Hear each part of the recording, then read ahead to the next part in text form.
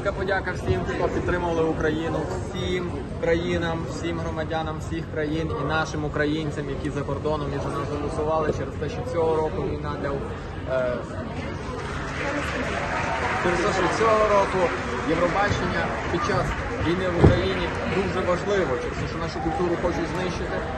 А ми тут, щоб показати, що вона є, і вона жива, і наша музика жива, і вона дуже красива, вона має свій власний, дуже гарний почерк. Тому ми тут, і тому нам потрібна ваша підтримка, щоб ви підтримували нас і Україну.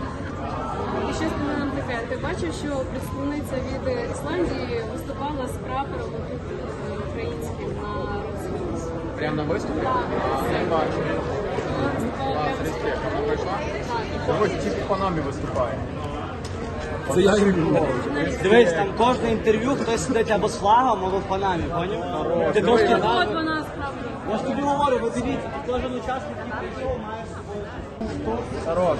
Так, а яке питання було? Так, вона виступала з прапором України, більше того, Литва також з прапором, США виконавиця якоїсь країни теж з прапором. Коротше, я маю на увазі, що дуже багато країн нас підтримують, і ця емпатія щира, ми її бачимо не тільки на словах, тому всім велика подяка, хто підтримує Україну. Слава Україні!